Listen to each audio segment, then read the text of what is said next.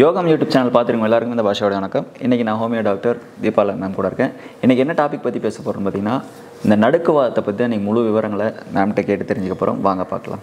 வணக்கம் மேம். வணக்கம் சார். எப்படி இருக்கீங்க மேம்? நல்லா இருக்கேன் சார். ஓகே மேம், இந்த நடுக்குவாதத்தை பற்றி இன்னும் நிறையா பேருக்கு ஒரு புரிதலே இல்லாமல் இருக்காங்க. அதை பற்றி கொஞ்சம் விளக்கமாக சொல்லுங்கள். ஆக்சுவலி இந்த நடுக்குவாதத்தை பார்த்தீங்கன்னா சார், பார்க்கின்சன்ஸ் டிசீஸ் அப்படின்னு சொல்லுவாங்க சார். இதில் என்ன ஆகும் அப்படின்னா, மூளையினோட நரம்பு மண்டலத்தில் அந்த மைய பகுதியில் டீஜென்ரேஷன் நடக்கும். அங்கே இருக்க நரம்பு செல்கள் சிதைய ஆரம்பிக்கிறதுனால இதில் ஹார்மோன் செக்ரீஷன் இம்பேலன்ஸ் ஆகும். அதனால் என்ன ஆகும் அப்படின்னு கேட்டிங்கன்னா, அது பாதிக்கப்பட்ட மக்களுக்கு ஒரு ட்ரெமர்ஸ் வரும், கை காலில் நடுக்கும். அதே மாதிரி அவங்களுக்கு ஸ்பீச்சில் டிசபிலிட்டிஸ் நிறைய வரும். அவங்களோட வாக்கிங், நிற்கிறது, நடக்கிறது, இதெல்லாம் சிரமம் ஏற்படும். இதை தான் நடுக்குவாதம்னு சொல்கிறது உண்டு சார். இந்த பார்க்கின்சன்ஸ் ஏற்படுறதுக்கான ரீசன் என்ன? ஆக்சுவலி எக்ஸாக்ட் ரீசன் பார்த்தீங்கன்னா சார், நம்ம இதை கொஞ்சம் மெடிக்கலியாக தான் சொல்லணும். எப்படி அப்படின்னு கேட்டிங்கன்னா, பிரெயினில் பேசல் கேங்லியான் அப்படின்னு இருக்குது சார். அந்த பேசல் கேங்லியானில் இருக்க செல்ஸ் என்ன பண்ணும் அப்படின்னு கேட்டிங்கன்னா, டோப்பமைனை செக்ரேட் பண்ணும். டோப்பமைன்றது ஒரு ஹார்மோன். அது நம்மளோட கோஆர்டினேஷனுக்கு மெயின் ஹார்மோன். கோஆர்டினேஷன்னா, இப்போ நீங்கள் கேட்டிங்கன்னா நான் பதில் சொல்கிறேன். நீங்கள் நின்னீங்கன்னா நான் கரெக்டாக நிற்கிறேன், எழுந்து நிற்கிறேன், உங்களுக்கு ரெஸ்பெக்ட் கொடுக்குறேன்னு வச்சுக்கோ, எழுந்து நிற்கிறேன், என்னோட போஸ்டர் கரெக்டாக பேலன்ஸ் ஆகிறதுக்கும் வாக்கிங் போது கோஆர்டினேஷனுக்கும் அந்த டோப்பமைன் கரெக்டாக ஹெல்ப் பண்ணுது சார். ஆக்சுவலி இந்த டிஸ்ட்ரக்ஷனால் என்ன ஆகுதுன்னா, டோப்பமைன் செக்ரீஷன் இம்பேர்மெண்ட் ஆகுது. அதனால் இவங்களுக்கு இந்த மாதிரி நடுக்குவாத நோய் ஏற்படுறது உண்டு சார். மேம், இந்த நடுக்குவாதத்தில் ஸ்டேஜஸ் ஏதாவது இருக்கா? இருக்குது சார், இருக்குது. ஆக்சுவலி ஃபஸ்ட்டு பேஷண்ட்ஸ்க்கு ரிஜிடிட்டி வரும். அதுதான் ஸ்டேஜ் 1. ரிஜிடிட்டினா ஒரு ஸ்டிஃப்னஸ். இந்த நம்ம முடக்குவாதத்தில் பார்த்தோம் பார்த்தீங்களா, உடம்பு கை கால்லாம் எலும்புலாம் ஸ்டிஃப் ஆகிடுது. அந்த மாதிரி உங்களுக்கு உடம்பே ஸ்டிஃப்னஸ் இருக்கும். டக்குன்னு கால் எடுத்து வச்சு நடக்கணும் அப்படின்னா உங்களுக்கு அது டக்குன்னு செய்ய முடியாது, அது வரும். ரெண்டாவது பிராடிகைனீசியா அப்படின்னு சொல்லுவாங்க சார். அந்த பிராடிகைனீசியானா என்னென்னா, அவங்களோட எல்லா ஒர்க்கும் பார்த்தீங்கன்னா, நம்ம இப்போ கடகடன் செய்யணும் அப்படின்னு நம்மளால முடியும், இட்ஸ் பாசிபிள் ஃபார் அஸ். அவங்களால அது முடியாது, நிதானமாக தான் செய்வாங்க. மூணாவது பார்த்தீங்கன்னா ட்ரெமர்ஸ் வரும், கையில் நல்லா நடுக்க ஆரம்பிக்கும். இந்த ட்ரெமர் பார்த்தீங்கன்னா ஏஜ் ரிலேட்டட் பர்சன்ஸ்க்கு வர்றது உண்டு. அதை செனைல் ட்ரெமர்ஸ் அப்படிம்பாங்க. வயசாகிறதுனால கை நடுக்கும், சரிங்களா. தைராய்டு, ஹைப்பர் தைராய்டு பேஷண்ட்ஸ்க்கு வர்றது உண்டு ஃபைன் ட்ரெமர்ஸ். நல்ல ட்ரிங்க்ஸ் சாப்பிட்றவங்களுக்கு கண்ணை மூடி கை நீட்டினாங்கன்னா ஃபைன் ட்ரெமர்ஸ் வரும். ஸோ இதெல்லாமும் ட்ரெமர்ஸ் வரும். ஆனால் இந்த பார்க்கின்சன் ட்ரெமர் கொஞ்சம் வித்தியாசமாக இருக்கும், கொஞ்சம் ஹெவியாக இருக்கும் ட்ரெமர், ஓகேங்களா.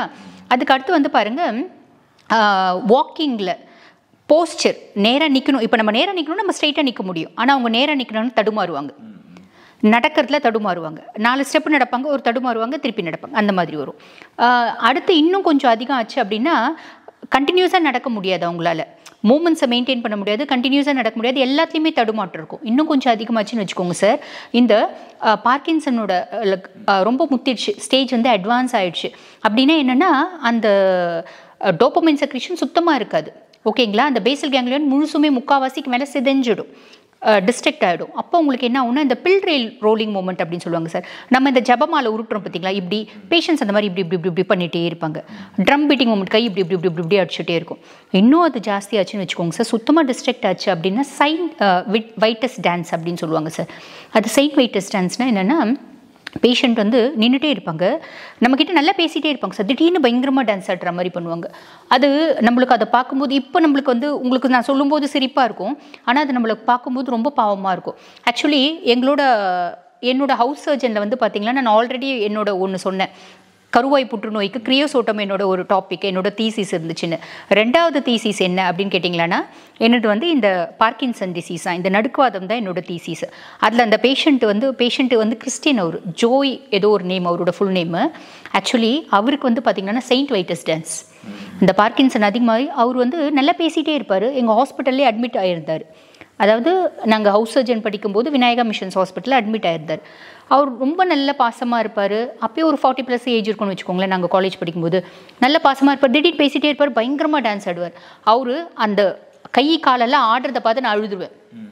ஏன்னா அது முடிச்சுட்டு அப்படியே படுத்துருவார், அப்படியே கீழே நேராக எங்கள்கிட்ட ரிசப்ஷனை பேசிக்கணும்னா அப்படியே தொப்புன்னு கீழே விழுந்து படுத்துருவார். அந்த அளவுக்கு கஷ்டம் இருக்கும். இதுவும் பார்த்தீங்கன்னா பார்க்கின்சனோட முத்தன நிலை, செயின்ட் வைட்டஸ் டான்ஸ் அப்படின்றது. இந்த அறிகுறிகள்லாம் வரும் சார். ஓகே மேம், இந்த பார்க்கின்சன்ஸுங்கிறது ஒரு கடுமையான நோயா? இது கடுமையாக இவ்வளோ கஷ்டப்படுறாங்கல்ல சார், ஆபத்து கிடையாது, அதாவது உயிருக்கு ஆபத்து கிடையாது. ஆனால் ஃபாக்ஸ் ஃபவுண்டேஷன் ஆஃப் பார்க்கின்சன்ஸ் அப்படின்றது ஒவ்வொருத்துக்கும் ஒரு ஆர்கனைசேஷன், ஃபவுண்டேஷன்ஸ் இருக்குது பார்த்தீங்களா. அவங்க என்ன கொடுத்துருக்காங்க அப்படின்னா, பார்க்கின்சன்ஸ் பேஷண்ட்ஸ் வந்து நிறைய இன்ஃபெக்ஷனுக்கு ஆளாவாங்க அப்படின்னு கொடுத்துருக்காங்க. இன்னொன்று வந்து பார்த்திங்கன்னா அவங்களோட ஸ்ட்ரெஸ் லெவல் அதிகமாக இருக்கும். ஸோ அவங்க வந்து ஆங்ஸைட்டி டிஸார்டர்ஸ் நோக்கி போவாங்க அப்படின்னு கொடுத்துருக்காங்க சார். இதை வந்து குணப்படுத்த முடியுமா மேம்? குணப்படுத்துறது அப்படின்றது முடியாது சார், குணப்படுத்த முடியாது. நம்ம அவங்களோட அந்த சிம்டம்ஸ் எல்லாம் வந்து லைட்டன் பண்ணலாம், அவங்களோட தொந்தரவுகளை வந்து குறைக்கலாம், அவங்களுக்கு பாலியேஷன் கொடுக்கலாம். குணப்படுத்துறதுன்றது முடியாது சார், கஷ்டம். ஓகே மேம், இந்த பார்க்கின்சன்ஸால் பாதிக்கப்பட்டவங்க எத்தனை நாள் உயிர் வாழ முடியும்? ஆக்சுவலி இந்த ஃபாக்ஸ் ஃபவுண்டேஷன் அதுக்கும் விளக்கம் சொல்லியிருக்காங்க sir. Fox foundation of Parkinson's என்ன சொல்லியிருக்காங்க அப்படின்னா, பார்க்கின்சோனிசம் அப்படின்னு ஒரு பேஷண்ட்க்கு டயக்னோஸ் பண்ணிடுறாங்க. டயக்னோஸ் பண்ணதுலேருந்து 10லேருந்து 20 வருஷம் அவங்க உயிர் வாழ முடியும், தாராளமாக உயிர் வாழ முடியும் அப்படின்னு அவங்க அதுக்கு வந்து ரிசர்ச் பண்ணி ரிசர்ச் பேஸ் எவிடன்ஸ் வந்து கொடுத்துருக்காங்க. ஓகே மேம், இந்த நடுக்குவாதங்கிறது திடீர்னு அதிகமாகும், அதுக்கு என்ன காரணம்? ஆங்ஷியஸ்னஸ் தான் சார். நல்லா தூங்கலை, நம்ம நைட்டு நல்லா தூங்கலை அப்படி வச்சுக்கோங்களேன், அது அதிகம் ஆகிடும். திடீர்னு நான் வந்து ஐயோ எனக்கு இந்த தொந்தரவு இருக்கே அப்படின்னு நான் கவலைப்பட்டால் அதிகம் ஆகிடும். இதெல்லாம் ரீசன்ஸ் அதிகமாகுது. ஸோ அது கவலைகள் தான் main. Anxiety, severe pain, mentally நான் ரொம்ப கஷ்டப்படுறேன், எனக்கு இந்த தொந்தரவு இருக்குது, அதனால் அதிகம் ஆகிடும். பொதுவாகவே சார் இந்த நடுக்குவாதம் வர்றதுக்கே ஒரு ஹிஸ்ட்ரி இருக்குது, ஒரு இன்ட்ரெஸ்டிங்கான ஹிஸ்ட்ரி இருக்குது. அது என்ன சொன்னால், இந்த நடுக்குவாதம் வந்த பேஷண்ட் ஒரு 1000 பேஷண்ட் ரிசர்ச் பண்ணி பார்த்ததில் ஏறக்குறைய 800 பேஷண்ட்டுக்கு அதுக்கு எதுக்கு வந்துச்சு அப்படின்னு காரணம் வந்து கொடுத்துருக்காங்க. ரிசர்ச் பேஸ்ட் எவிடன்ஸ் ஸ்டடீஸில் என்ன கொடுத்துருக்காங்கன்னா, இப்போ ஒரு ஹஸ்பண்ட் ஒய்ஃப் இருக்காங்க சார். ஹஸ்பண்ட் வந்து ரொம்ப நல்ல ஹஸ்பண்ட், நார்மலான ஹஸ்பண்ட் கிடையாது, ரொம்ப நல்ல ஹஸ்பண்ட், ரொம்ப நல்லா பார்த்துக்கிறாங்க அவங்க ஒய்ஃபை. திடீர்னு இறந்துடுறாங்க. அப்போது வந்து அவங்களுக்கு வந்து ஒரு இனம் புரியாத கஷ்டம் வருது பார்த்தீங்களா, அந்த கஷ்டத்தினால இது வந்து இந்த பேசல் கேங்லியான் சிதைவடையுது அப்படின்னு சொல்லியிருக்காங்க. அதே மாதிரி ஒரு அம்மா இருக்குது, அம்மாவுக்கு குழந்தை நல்ல ஒரே பிள்ளைன்னு வச்சுக்கோங்களேன், ஒரு 15-16 வயசு வரைக்கும் பிள்ளை மேலே ஒரு பையன்னா ரொம்ப பாசம் இருக்கும்ல, ஒரு பையன் ஒரு பொண்ணுன்னா அந்த குழந்தை இறந்துடுது.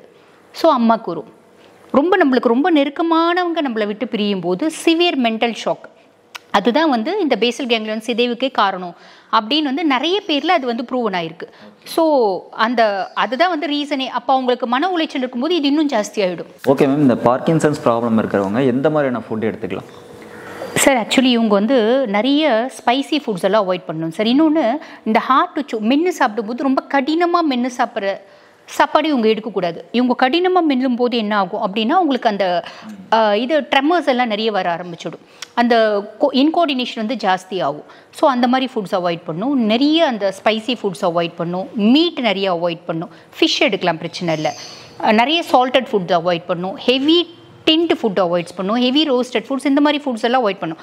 ஜென்ரலாக வந்து பார்த்திங்கன்னா சார், இவங்க ஃப்ரூட்ஸ் அண்ட் வெஜிடபிள்ஸ் நிறைய எடுத்துக்கலாம். சாஃப்ட் ஃபுட்ஸ், இட்லி, இடியாப்பம், புட்டு அந்த மாதிரி எடுத்துக்கலாம். ஈஸிலி டைஜஸ்டபிள் ஃபுட்டை இவங்க எடுக்கணும். அந்த மாதிரி கஷ்டமாக செரிமானத்துக்கு ரொம்ப கஷ்டமான இருக்க உணவுகளை இவங்க அவாய்ட் பண்ணணும். Super ma'am. இந்த நடுக்குவாதம் வந்துட்டு அதிகமாகுதுங்கிறத நம்ம எப்படி வந்து கண்டுபிடிக்கிறது? எப்படின்னா சார், அவங்களோட ஆல்ரெடி இருக்க சிம்டம்ஸ்லாம் இன்னும் வேர்சன் ஆகும். அவங்க பேசணும் அப்படின்னு நினச்சா கூட நம்ம இப்போ கடகடன்னு பேசுகிறோம் இல்லைங்களா, அவங்களுக்கு வேர்சன் ஆயிடுச்சு அப்படின்னா அவங்க வந்து வாங்க பேச்சு கம்மியாக தான் வரும். அதாவது பல எஃபர்ட்ஸ்க்கு ஒரு வேர்டு வரும். அந்த மாதிரி எழுந்து நின்னாங்கன்னா நிற்க முடியாது, எழுந்து நிற்பாங்க, தொப்புன்னு கீழே விழுவாங்க, அதை வச்சு கண்டுபிடிக்கலாம். நடக்க ஆரம்பிச்சாங்கன்னா தொப்புன்னு கீழே வருவாங்க, அதை வச்சு கண்டுபிடிக்கலாம். அந்த சைட் வைட்டஸ் டான்ஸ் சொன்ன பார்த்தீங்கன்னா, செயின்ட் விட்டஸ் டான்ஸ், அந்த விட்டஸ் டான்ஸ் திடீர்னு வந்து அது வந்து ப்ராலிஃபரேஷன் ஆகுது, அதாவது எக்ஸாசபேஷன் ஆகுது, அந்த மாதிரி வர ஆரம்பிக்கும். ஓகேங்களா? சுத்தமாக தூங்க மாட்டாங்க, சின்ன விஷயத்துக்கு கூட பயங்கரமாக கத்துவாங்க, ஓன் அழுவாங்க. இதெல்லாம் வச்சு நம்ம கண்டுபிடிச்சிக்கலாம் அது அதிகமாகுது அப்படி சொல்லி. Super ma'am. இந்த பார்க்கின்சன்ஸ் இந்த டிசீஸ்க்கு வந்து எந்த மாதிரியான ஃப்ரூட்ஸ் எடுத்துக்கலாம்? ஃப்ரூட்ஸ் வந்து பார்த்திங்கன்னா சார், ஜென்ரலாக வந்து கிரேப்ஸ் நல்லா எடுத்துக்கலாம். இந்த நெல்லிக்காய் இருக்குது பார்த்திங்களா, அது எடுத்துக்கலாம். ஆரஞ்சஸ் எடுத்துக்கலாம். கேரட் ஜூஸ் எடுத்துக்கலாம். பொதுவாகவே வந்து பார்த்திங்கன்னா மாதுளம் ஜூஸ் எடுத்துக்கலாம்.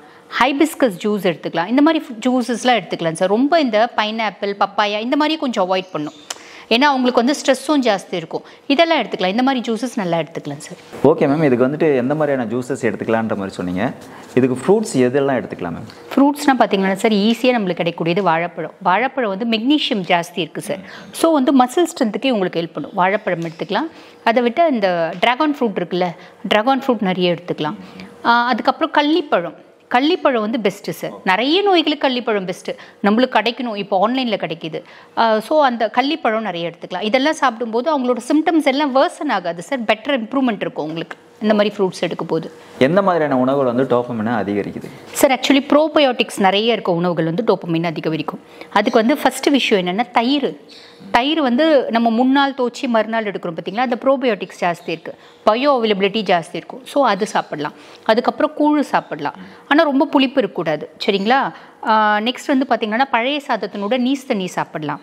இட்லி, தோசை, டோக்லா, கடலமாவு இட்லி, அது அந்த குஜராத்தி ஃபுட்ஸ் சார். அது கடலமாவு ஊற வச்சு செய்வாங்க, இல்லை கடலைப்பருப்பு ஊற வச்சு செய்வாங்க, நம்ம இட்லி செய்கிற மாதிரி. இதெல்லாம் வந்து பார்த்திங்கன்னா டோபமைனை அதிகப்படுத்தும் சார். இதுக்கு வந்து டேப்லெட்டே வந்து பார்த்திங்கன்னா இப்போ மாடர்ன் சிஸ்டமில் லெவடோப்பா அப்படின்னு கொடுப்பாங்க. அந்த டோபமைன் இப்போ தைராய்டுக்கு எப்படி தைராக்சின் மாத்திரையை கொடுக்குறாங்களோ அதை மாதிரி இந்த டோபமைனை மாத்திரையை கொடுப்பாங்க. ஆனால் இந்த மாதிரி ஃபுட்ஸ் வந்து அந்த டோபமைனை செதஞ்சே இருக்க பேசல் கேங்லியானில் கூட கொஞ்சோண்டு செக்ரீட் ஆகிறதுக்கு ஹெல்ப் பண்ணும், சரிங்களா? சரி மேம், இந்த நடுக்குவாத பிரச்சனைக்கு வந்துட்டு எந்த மாதிரியான மூலிகைகள் நம்ம எடுத்துக்கலாம் சார்? ஆக்சுவலி மூலிகைகள் அப்படின்னு பார்த்தாலே வந்து பார்த்திங்கன்னா ஜிங்கோ பைலோபா அப்படின்னு சொல்லுவாங்க சார். அது பேர் ஜிங்கோ பைலோபா தான், நம்ம ஆன்லைனில் வாங்கிக்கலாம். அந்த ஜிங்கோ பைலோபா பெஸ்ட்டு ஹர்ப்ஸ் சார் இதுக்கு. அதுக்கப்புறம் வந்து பார்த்திங்கன்னா இந்த சைனீஸ்னோட வேறு ஒன்று இருக்குது, ஜின்செங் அப்படின்னு சொல்லுவாங்க. ஹோமியோபதியில் ஜின்செங் அப்படின்னு ஒரு மாத்திரையே இருக்குது, ஜிங்கோ பைலோபாவும் மாத்திரை இருக்குது, சரிங்களா?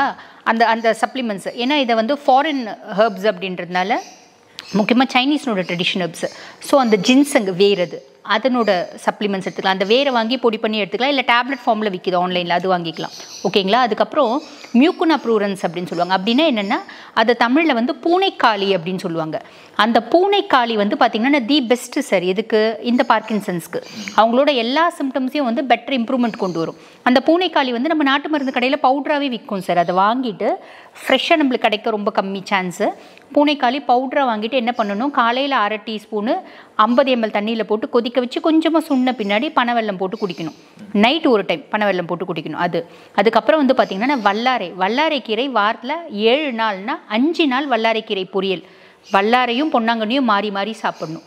அப்போ இவங்களுக்கு இந்த ரொம்ப நடுக்கம் வர்றது, ரொம்ப தடுமாற்றம் வர்றது, இந்த bill rolling moment drum beating மூமெண்ட்டில் இருந்தாங்கன்னா சார், அந்த ஃப்ளாரப்ஸ் வந்த முன்னாடி கையெல்லாம் பயங்கரமாக ஒலிக்கும், அமுத்தும்பாங்க. அந்த சைன்ட் விட்டஸ் டான்ஸு இது எல்லாத்தையுமே வந்து பார்த்திங்கன்னா ரெக்கவர் பண்ண முடியும்.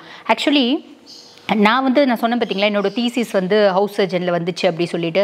அப்போ அந்த அங்கிளுக்கு வந்து நான் கொடுத்தது என்னென்னா ஜின்செங்கும் ஜிங்கோ பைலோவும், அந்த ஹோமியோ சப்ளிமெண்ட்டு ஜிங்கோ பைலோபாவும் ஜின்செங்கும் கொடுத்தேன். அதுக்கப்புறம் வந்து பார்த்திங்கன்னா இந்த பூனைக்காளி கஷாயமும் வல்லாரை கஷாயமும் தான் டெய்லி சாப்பிட சொன்னேன்.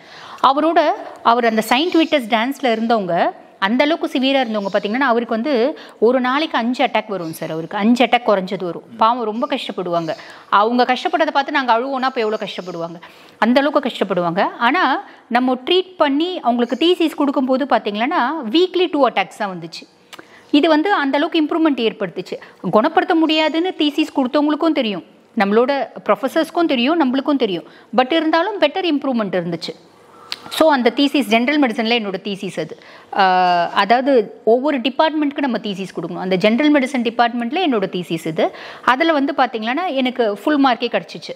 அது அவங்களுக்கு நல்ல இம்ப்ரூவ்மெண்ட் இருந்ததுனால. ஸோ இந்த ஹர்ப்ஸ் வந்து பார்த்திங்கன்னா சூப்பராக வேலை செய்யும் சார். மேம், இந்த டோபாமைன்னு சொன்னீங்களே, அதுக்கு வந்து எந்த மாதிரியான விட்டமின் வந்து அதிகப்படுத்துறதுக்கு வந்து ஹெல்ப்பாக இருக்குது?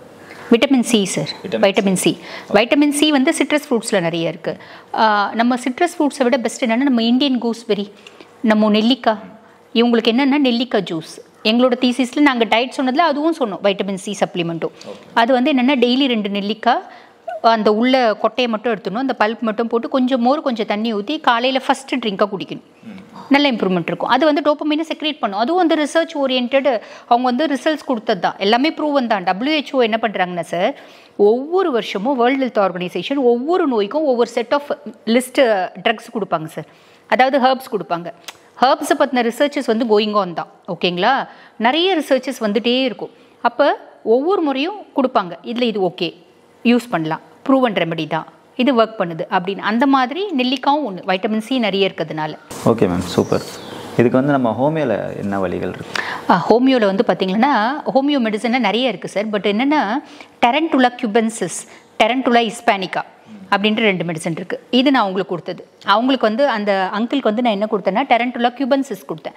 ஆக்சுவலி அந்த டெரன்டுலா கியூபென்சிஸ்ன்றது எதில் எடுக்கிறதுனா ஸ்பைடர், எட்டுக்கால் பூச்சி இருக்குல்ல, எட்டுக்கால் பூச்சி, அந்த எட்டுக்கால் பூச்சியில் எடுக்கிற மெடிசன் அது ஸ்பைடர் குரூப் மெடிசன்ஸ் வந்து பார்த்திங்கன்னா இதுக்கு சூப்பராக ஆக்ட் பண்ணும். ஹோமியோபதியில். இன்னும் இது இல்லாமல் நிறைய மெடிசன்ஸ் இருக்குது. பட் ஸ்பெசிஃபிக்காக நம்ம பார்க்கின்சம்ஸ் அப்படின்னா we can think of if you are thinking of பார்க்கின்சம்ஸ் அப்படின்னா we can think of spider group remedies. Super act பண்ணும். Super ma'am, super ma'am. எவ்வளோ நேரம் வந்துட்டு நான் கேட்ட கொஸ்டின்ஸ்க்கு எல்லாம் கரெக்டாக சூப்பராக ஆன்சர் பண்ணிட்டீங்க. நல்லா புரிஞ்சிச்சு கூட எங்களுக்கு. ஸோ எல்லாருக்குமே புரிஞ்சிருக்கும்னு நினைக்கிறேன். ரொம்பவே யூஸ்ஃபுல்லாக இருந்துச்சு இந்த பதிவு. ரொம்ப நன்றி மேம். நன்றி சார். என்ன வியூவர்ஸ், இந்த வீடியோ ஃபுல்லாக பார்த்துருப்பீங்கன்னு நினைக்கிறேன். ரொம்ப பயனுள்ளதாக இருந்திருக்கும். ஸோ நடுக்குவாதம் பிரச்சனையால் யார் யாரெல்லாம் பாதிக்கப்பட்டிருக்கீங்களோ மேம் சொன்ன மாதிரி அந்த விஷயங்கள்லாம் நீங்கள் ஃபாலோ பண்ணுங்கள். ஸோ நிச்சயமாக வந்துட்டு அடுத்தடுத்து நடுக்குவாதத்தில் அது இன்னும் வந்து எக்ஸ்டெண்ட் ஆகாமல் இருக்கும். அங்கேயே கொஞ்சம் சேஃபாக இருக்கும், அதிகமாகாமல் இருக்கிறதுக்காக. ஸோ நிச்சயமாக ஃபாலோ பண்ணுங்கள். இதை பற்றின வேறு ஏதாவது உங்களுக்கு விஷயங்கள் தெரியணும் அப்படின்னா கீழே டிஸ்பிளே நம்பர் ஓடிட்டுருக்கு, அந்த நம்பர் கான்டெக்ட் பண்ணி நீங்கள் தெரிஞ்சுக்கலாம். இதே மாதிரி அடுத்து இன்னொரு பதிவில் வந்து உங்களை பார்க்குறேன். அது வரைக்கும் பாஷா, நன்றி.